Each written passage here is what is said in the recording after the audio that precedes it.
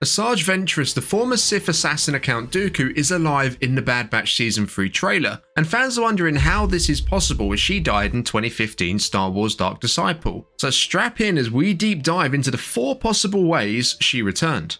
Somehow Asajj Ventress returned. Some of these theories have huge implications for Star Wars lore and future storytelling. This is where the fun begins. But to fully understand the likeliness of each possibility, we first need to understand who Asajj Ventress really is. Ventress was born on Dathomir, a planet where the women rule and the men drool. Literally. The women are called Night Sisters and they have some awesome powers that they use to control the men, who are called Night Brothers. Ventress was a part of the Night Sister clan led by Mother Talzin, who was like the queen bee of the witches. But when Ventress was just a baby, she was kidnapped by a slaver named Halstead, who took her to a complete hellhole called Ratatak. There she lived as a slave until she was saved by a Jedi Knight named Kai Narek, who crashed on the planet and felt a disturbance in the Force. Narek took Ventress under his wing and taught her the ways of the Jedi, and together they fought against the warlords and pirates who terrorized the planet. Ventress and Narek became a dynamic duo, and the people of Ratatak loved them, but their happy days were cut short when Narek was sniped by a cowardly assassin, leaving Ventress heartbroken and angry. She blamed the Jedi for not helping her master, and she turned to the dark side, vowing to kill them all. She became a fierce warrior and a feared leader who conquered many of the warlords on Ratatak. Now, Ventress's exploits caught the eye of Count Dooku, who, as we know, is a former Jedi Master turned Sith Lord and the leader of the Separatists, who were at war at the time against the Republic and the Jedi. Dooku came to Ratatak and offered Ventress a job as his new apprentice. Ventress agreed, hoping to get more power and to get revenge on the Jedi. Ventress became one of the most dangerous and deadly agents of the Separatists, who clashed with many of the Jedi and the Republic's forces across the galaxy. She wielded 2 red lightsabers with curved hilts, which she could join together to form a double-bladed weapon. She also used her Night Sister magic and her cunning to gain an edge over her enemies. She was a formidable foe who proved to be a match for some of the most powerful and skilled Jedi such as Kenobi, Anakin, Ahsoka and Mace Windu. However, Ventress's ambition and success also made her a threat to Sidious, the secret Sith Lord and the puppet master of the entire war. Sidious feared that Ventress might become too powerful and that Dooku might try to overthrow him with her help. Sidious ordered Dooku to get rid of Ventress, and Dooku obeyed, betraying his apprentice and ordering his own forces to fire upon her ship during battle. Ventress actually survived the attack but was badly wounded and left for dead. She managed to escape and return to her home world of Dathomir, where she was welcomed back by Mother Talzin and the Night Sisters. Ventress decided to ditch the Sith and the Separatists and to get revenge on Dooku for his treachery. He teamed up with Talzin and the Night Sisters, who came up with a plan to kill Dooku. They used their magic to create a new apprentice for Dooku, a Zabrak named Asajj Ventress, who was secretly loyal to Ventress and the Night Sisters. Ventress and Oppress infiltrated Dooku's palace and tried to kill him, but the plan backfired and Oppress turned against both Ventress and Dooku and ran away. Ventress was once again left on her own and realised that she had no place in the galaxy. She decided to start a new life as a bounty hunter, hoping to find some meaning and purpose in her existence. As a bounty hunter, she worked with some of the most notorious and badass mercenaries in the galaxy, such as Boba Fett, Bossk and Dengar. She took on various jobs and missions across the galaxy, from rescuing a kidnapped child to infiltrating a prison to stealing a rare statue. She also ran into some of the Jedi, such as Obi-Wan and Ahsoka, who she helped in different situations despite their past conflicts. Ventress gradually developed a sense of humour and compassion and began to redeem herself from her dark past, and she even fell in love with a Jedi named Quinlan Vos, who was sent by the Council to assassinate Dooku, and who partnered with Ventress under the guise of being a fellow bounty hunter. Now, Ventress goes on to train Vos in the ways of the Night Sisters and the dark side, hoping to prepare him for the task. However, their relationship was complicated by Vos's struggle with the dark side and by Dooku's manipulation and torture of him. Ventress tried to save Vos and help him complete his mission, but their plan failed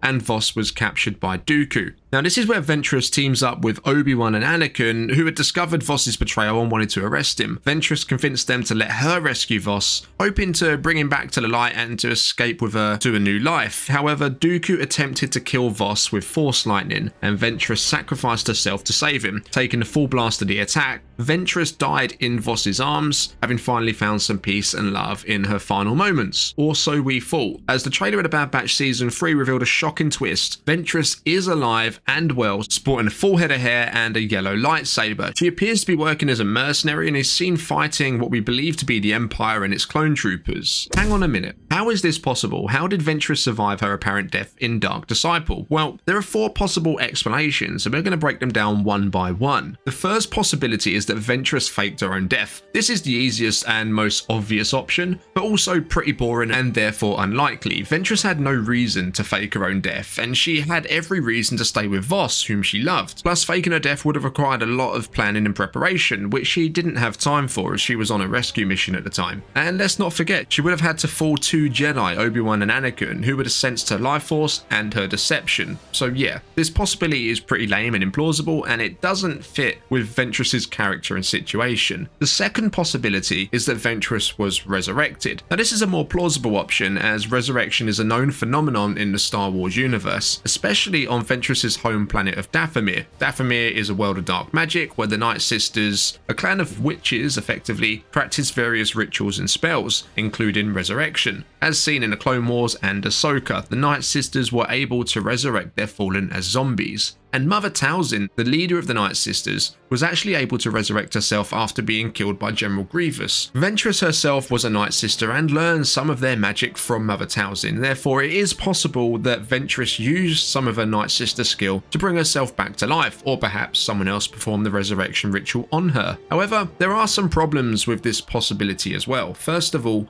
the Night Sisters were mostly wiped out by Dooku and Grievous, leaving only a few survivors, and it's unlikely that any of them would have cared enough to resurrect Ventress, who left their clan in the past. Second, resurrection in Star Wars usually comes with a price, such as corruption, decay, or madness. Ventress, however, appears to be healthy and sane in the Bad Batch trailer, showing no signs of being undead or unhinged. Third, resurrection in Star Wars usually requires a strong connection to the Force, either by the resurrected or by the resurrector. Ventress, however, severed her connection to the Force after her death, as stated in The Dark Disciple. Therefore, we can also rule out this possibility as unlikely and problematic. Now, the third possibility, and my personal choice, is that Ventress is a clone. This is a more likely option, as cloning is a major theme and plot point in The Bad Batch. The Empire is also secretly experimenting with cloning technology, trying to create Force-sensitive clones for Palpatine, who we know later on goes on to clone himself. Therefore, it is possible that Ventress is also a product of the Empire's cloning experiments, or was part of the Kaminoans' attempts to sabotage them. Perhaps the Empire or the Kaminoans obtained a sample of Ventress's DNA and wanted to use her as a test subject, as a weapon,